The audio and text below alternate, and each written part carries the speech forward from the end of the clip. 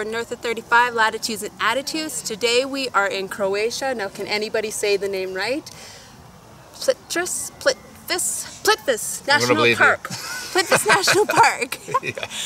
And I met Amie and Clay on a bus.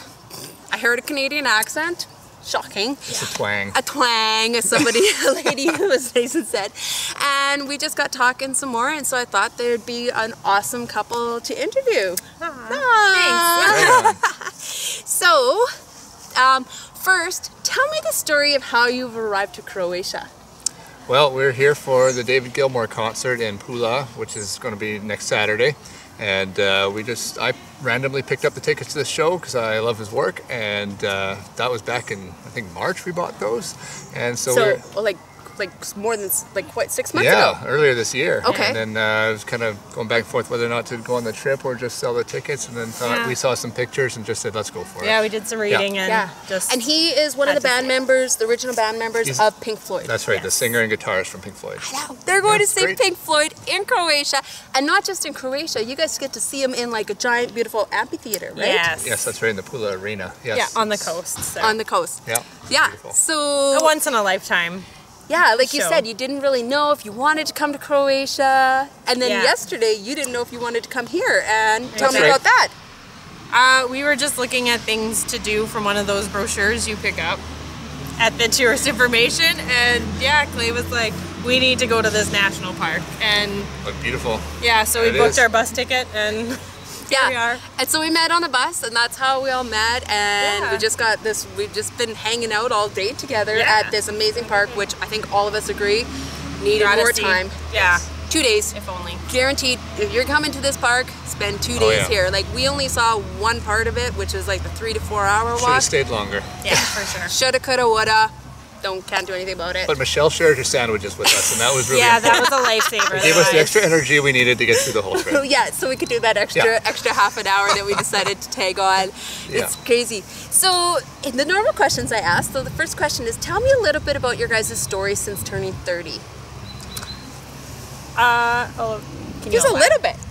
What's happened since turning 30? Well, I've been 30 for, I guess, 2 years. I don't know. Well, you got married when you were in your 20s. You would have got married in your 30s. That's right. Yeah. Yep. Yeah. Just 3 years ago we were married, so that's happened since we turned 30. And I guess for the most part we've been dating since I turned 30. Yeah. Around that time. So we've traveled around the world a few times. Yeah, we've been on, I guess so, we've been to China, Jamaica, we got married in the Dominican, engaged in Italy. South America. So we've been traveling a lot, and just recently at home, we're from Saskatoon, Canada. We just moved out into the country onto an acreage, so that's that's a new life we're making together just the last few weeks. That's huge. Yeah, I own horses, so it'll be a change of lifestyle, I guess. I'm no longer a city boy. Yeah.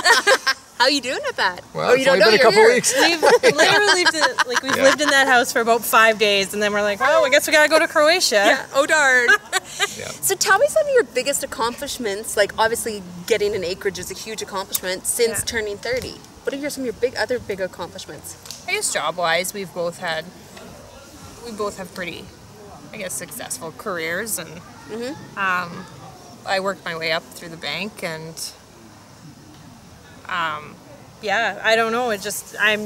I travel lots. I just do everything that I have always wanted to do. So you live in your bucket list now. Yeah, that's right. Yeah, just seeing where we want to see, and and enjoy being married for the first few years. Just live in the now. Yeah, before family comes along. Have you guys been bugged about that? When are you having kids? When are you having kids? Constantly, yes. But yet you're doing it your way, right? Like you're getting your travel in, you're getting your career. Yeah.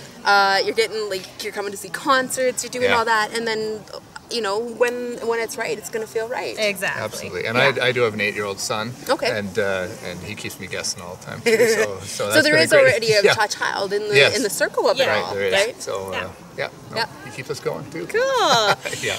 Okay, so what kind of attitude do you think you guys possess to do these accomplishment things?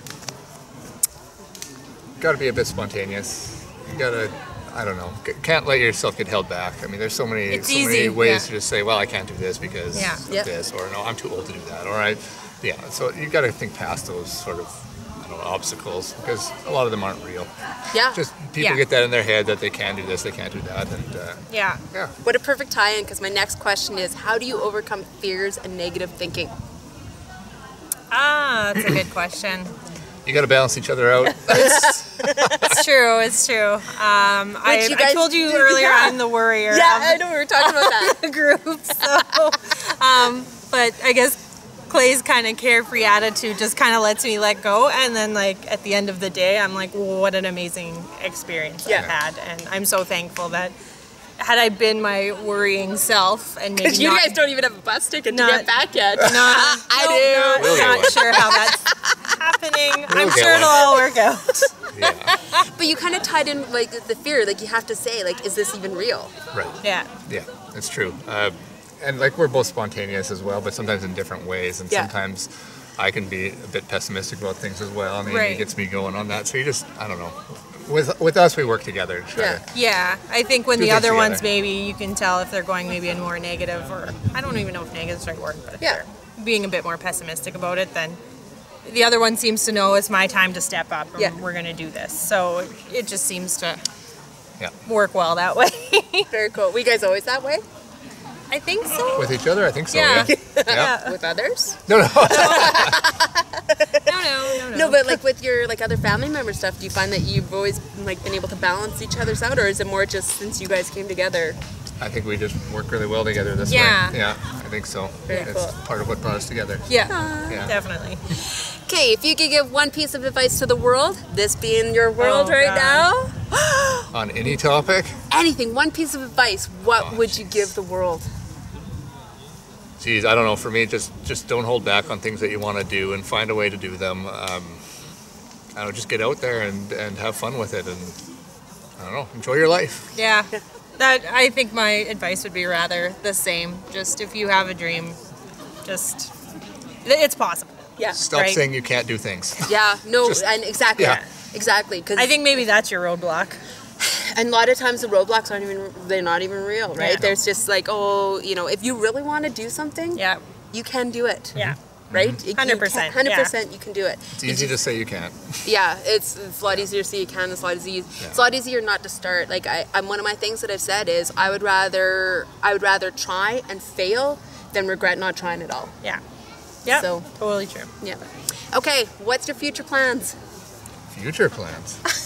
Find a bus ticket. Never know what we're doing Probably, tomorrow. Yeah. We got to get home. Maybe bus back. Yeah.